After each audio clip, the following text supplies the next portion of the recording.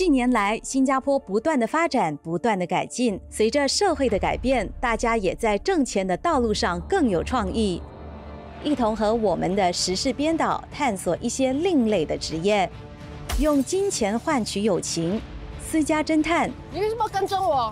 金融诈骗，非法美容师，调教王，手伸出来，收债员，堂弟，我来过嘞，你记得我吗？非法野生动物贩卖，成人用品店。实际上，我们对这些职业真正了解多少？社会对这些工作有什么看法呢？就法律而言，这些工作的黑白区域是什么？走。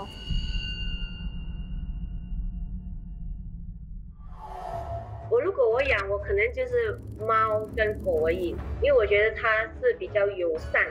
如果是一个蜥蜴的话，它不是一个很漂亮的动物。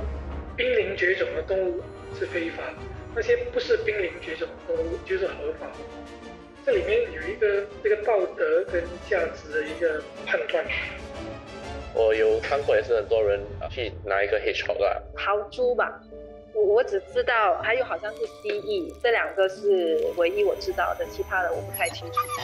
我觉得我第一步了解他们是什么生物，但我还是会坚持己见，就是说，如果它是对我的生命有害的话呢，或者是有可能会伤害主人，那我就可能就不鼓励了。新加坡不允许别人去收藏这些动物，是他们有他们的原因。我们需要有一个规范，不能够没有任何节制的去对这个动物造成一些伤害。我觉得我们的社会应该要多关注这个非法现象，非法野生动物贩卖。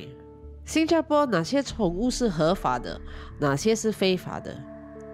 电报应用上有一个社交圈专门卖外来宠物，我在网上找到31岁的 Randy， 他自称是外来宠物爱好者。他之前领养了2条有须蜥蜴和一只绿蜥蜴。那时候警察从 Randy 的卧室中夺走了这3只外来宠物，结果被罚款8000新元。So I'm somebody that always had an obsession or a fascination with reptiles growing up. So I was always interested in things like Jurassic Park being my first movie, cartoons like Land Before Time. So it's something that I always had an interest in, and I never really grew out of it. As I aged, I actually wanted to keep a reptile as a pet. So I tried to search for reptiles online. And lo and behold, I had my first pet. I'm never always connected socially with people around me. It's also one of the reasons why I got drawn to reptiles, because reptiles in general, they're always outcasted in a sense. People always look at them weird, like, there's a lizard there, or there's a snake. These reptiles that I kept as pets, they even provide a lot of emotional support for keepers. So when I had the opportunity to actually keep one as a pet, it was one of the best experiences of my life. It's not an animal that I keep like in a tank 24/7, like on a display. I bring it out of its tank, I have it take natural sunlight. I give a lot of enrichment to the animal too, things like making them chase their food around, get exercise in, and they actually sleep on the same bed as me.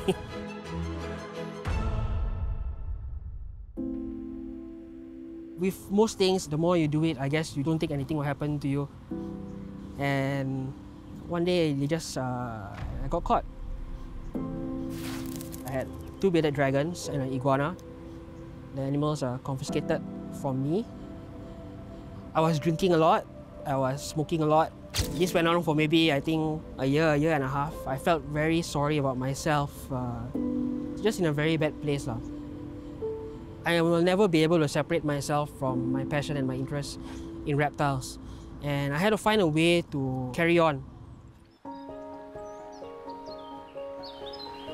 I started to frequent our nature reserves more often. Take notice of the local reptiles we actually have in Singapore. Our saltwater crocodiles, our monitor lizards, our cobras, all the other kind of native reptiles that we have. I also started filming them, taking videos of them, so I started this platform called Dragon Voices. A long time ago, I used to share a special bond with one of these dragons. You're beautiful, you're intelligent. I think Dragon Voices was a very, very big part in helping me heal, because it really took my mind off of the past of like what I used to have, and it helped me channel it into the present. Am I a person who enjoys reptiles and who love to keep reptiles? Yes. Despite of all that happened, that will never change.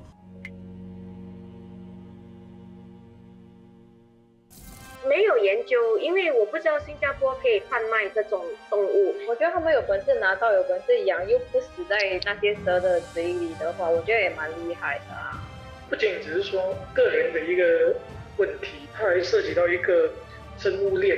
我们需要回到这个初衷啊，就是为什么它是非法的？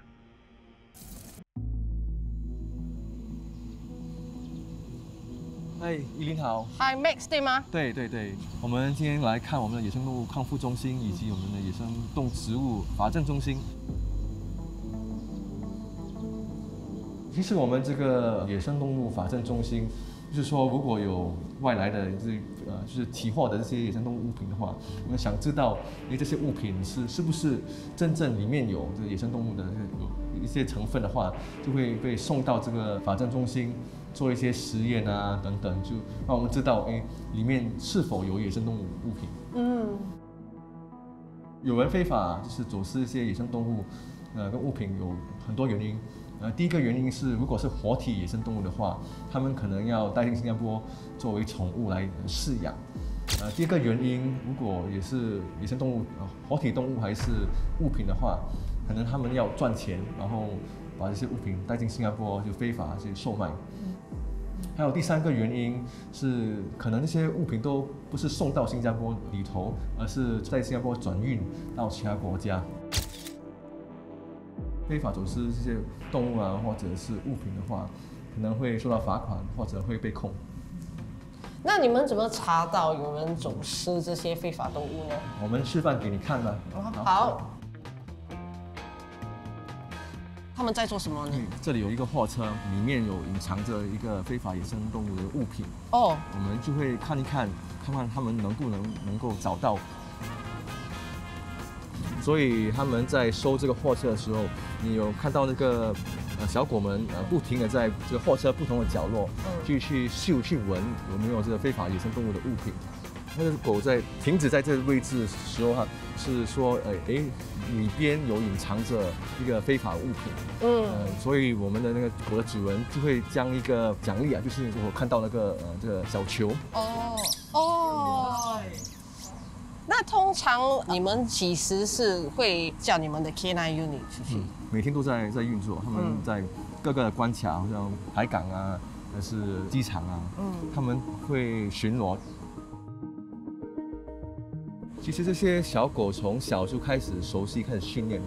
我们会将一些野生动物的物品，比如说常见的象牙啊，还是穿山甲鳞片，就给他们熟悉，也有给他们训练啊。好像今天你所看到的模拟训练，将这些物品隐藏在我知道的行李箱或者货车里，就是说慢慢的从一段时间训练过后，他们就会知道这物品的气味。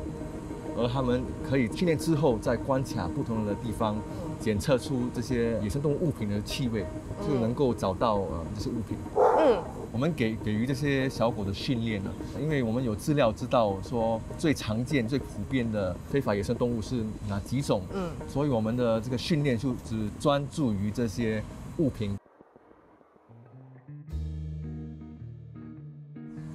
这边你看到是很多行李箱，就是好像一个机场的场合，有很多不一样的行李箱，里边有可能有1、2个隐藏着非法野生动物的物品。所以我们的这个 K9 小组带过来的时候，他们会将每一个行李就会去闻，就会嗅出有没有这个野生动物物品的这个气味。如果没有野生动物物品的话，他们就不会停止。然后这个黑色的行李箱，它已经嗅出里边有这个野生动物的物品，所以它就停止在这边，是通知主人说，这个行李箱需要去收拾。他们找到这个活体动物，那怎么办呢？收容在我们野生动物康复中心里边。那你可以带我去看吗？好吧，走吧。可能他们就觉得他们很可爱，就是自己要去买一些要收藏。我觉得有一点残忍，因为毕竟稀有品种是属于大自然的，也许会在我们的生活环境里面不容易生存。乌龟啊这些没问题，那你说像蛇啊，或者是蜘蛛啊，那个我就不能苟同。欢迎来到我们野生动物康复中心。我们这个中心是为了拯救、治疗以及放归我们的不同的野生动物。我们中心当中有2种不一样的野生动物。第一种就是我们本土的野生动物，就是说好像在外面受伤啊，需要拯救，就会把它带来给我们。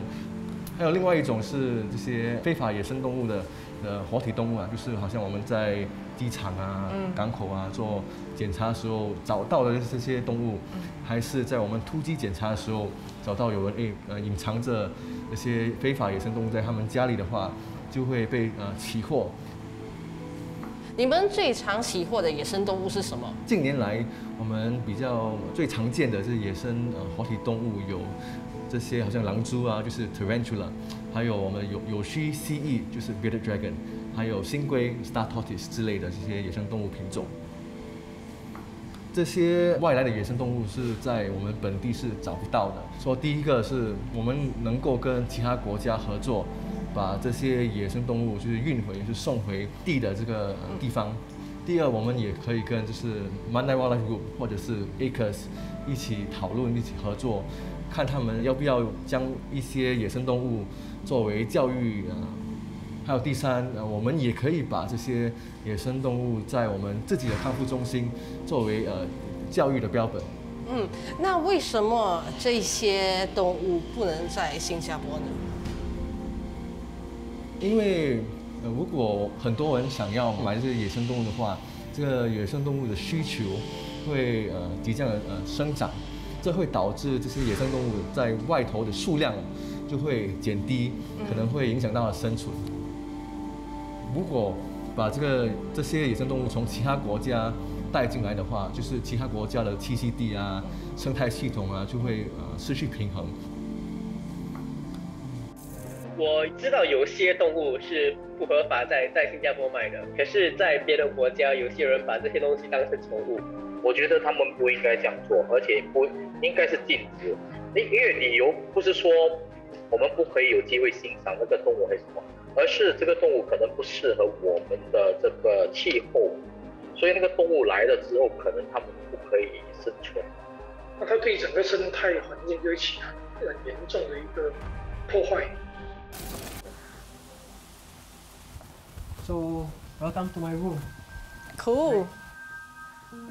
The whole reptile session is partly linked to Game of Thrones as well. This is all that remains since the unfortunate incident. This is the Malayan box turtle, one of the few exotic animals that you can keep in Singapore. Okay, I can touch the shell. Oh, okay. Is he friendly? Like, does he allow you to, Yeah, they're not very fond of being handled for long hours. Oh, that's why he's sort of like trying to move away. Yeah, he's trying to get back to his little basking spot there. We'll put him back and give him his piece. Yeah, let's put him back. Okay. Okay, so this right here is my other pet that I have. This is actually a green tree frog. Green tree frog? Yep. So green tree frogs are, of course, they're not native to Singapore, but they're one of the few reptiles and amphibians that you can legally keep as a pet here. So this guy is called Derp. This guy is a little bit more friendly to being held, but he can jump if he wants. Okay, he's definitely not gonna bite. I have never touched a frog in my life, so okay, Derp. Do you think he can sense my fear? Okay. Oh. So how does it feel? He's a bit sticky. You gotta always remember to keep them moist. Keep them moist? Yeah, because their skin is very, very susceptible to anything that goes on in the environment.